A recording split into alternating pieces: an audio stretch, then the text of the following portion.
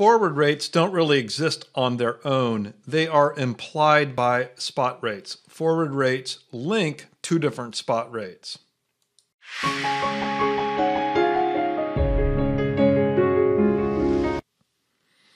In order to solve for the implied forward rate, all that I need to do is specify a spot rate curve.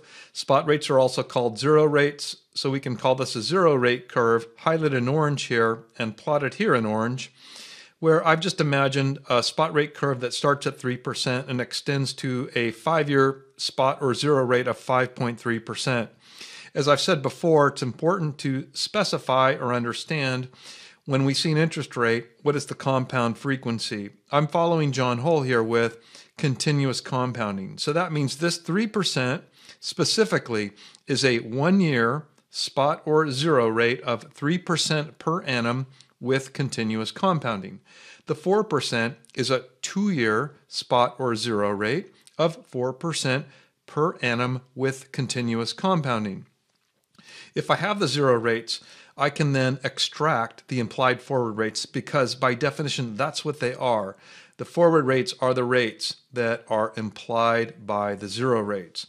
And if the compound frequency is continuous, we can rely on elegant math, which is to say that the no arbitrage idea tells us to expect on the left-hand side that we might invest at the shorter spot rate, which I'll denote R sub 1, over its period or maturity, which I'll denote T sub 1.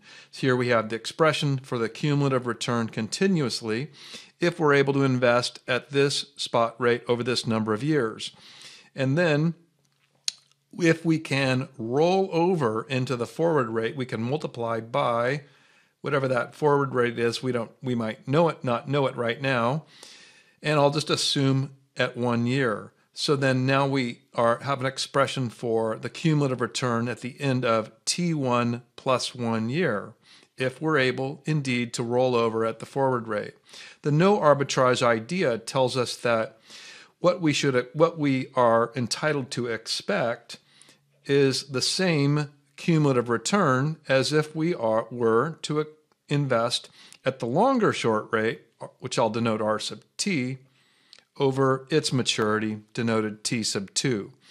So that's the essential idea. It does ignore issues like liquidity and a risk premium, so it's fairly pure in that sense. We might say it's not realistic, but this is the forward rate that links the two spot rates that we observe. And we'll be more specific now about this 1-year forward rate, because I don't need it to be a 1-year forward rate.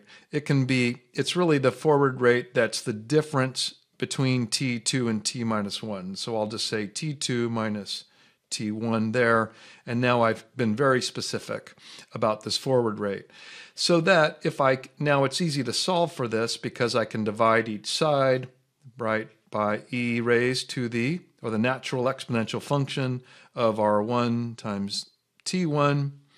And that means that this division becomes a subtraction. That's the natural log math that's so elegant. And so that what I have here is e raised to the R2 T2 minus R1 T1 is equal to, here on the left, e raised to the forward rate that we're solving for, multiplied by the difference between the maturities, so that I can take the natural log of both sides. And so I really just have what were in the exponents now becomes the basic equation, and then I can solve for the forward rate just by dividing by this difference. So that under this continuous compounding, my forward rate that is implied by the spot rates is then a pretty elegant R2 T2 minus R1 T1 divided by the T2 minus T1 right there. And that's under continuous compounding. So that's what I have solved for right here. And so for example, the 5% that's shown here, this is a 1-year forward rate, and we could say, it's always a little tricky as to where you line these up, but we generally line up the 5% at 2 years to say this is the 1-year forward rate during the second year. So it's plotted right here, and it's the 5% that's implied by this 3% and by this 4%. And we could denote it as this 5% forward rate as the 1-year forward rate starting at year 1 and ending at year 2. See, the 1-year forward rate during the second year, or between the end of year 1 and the end of year 2. And in this case, with that 5%, right, it's a forward rate that is equal to our 2-year spot rate of 4% multiplied by its maturity of 2 years, minus the 1-year forward rate of 3% multiplied by its 1 years, divided by 2 years minus 1 years, which is just 1. So we have 8% minus 3%, or we have the 5% forward rate. So that's how we get the forward rates when it's continuously compounded. And we also could alternatively get the 0 rates if they are discretely compounded. So here I have the same exact spot rate curve imagined that starts at 3%, but now with a subtle difference. This 4% is a 2-year spot or 0 rate per annum with annual compounding.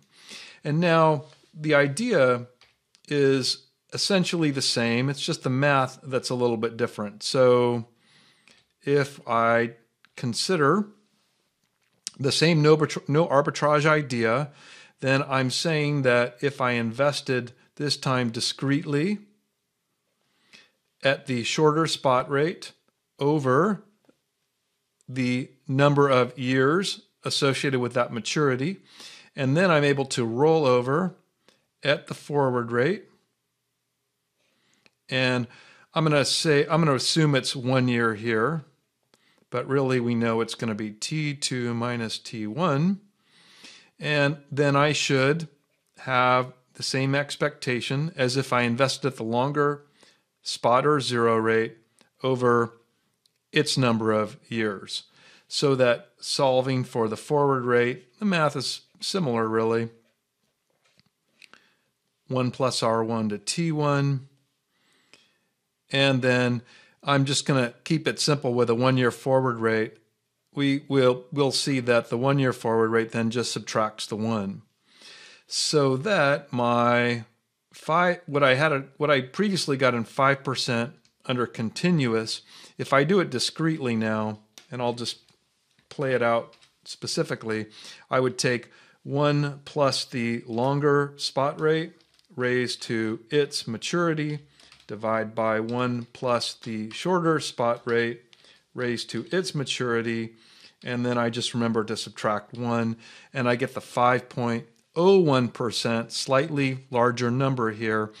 That's the implied forward rate with annual compounding that is implied by these two 0 rates that are also with annual compound frequency. So I hope that's helpful.